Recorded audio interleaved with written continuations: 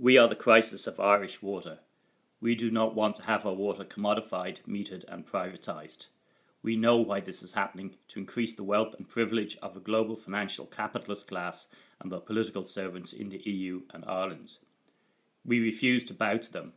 We have gotten up before dawn to stop water meter installations on our streets. We have organised meetings in our communities. We have marched in our thousands and in our hundreds of thousands shouting, "Enough!" and "No way, we won't pay," and "Shove your water meters up your arse." We are not just angry, we are determined.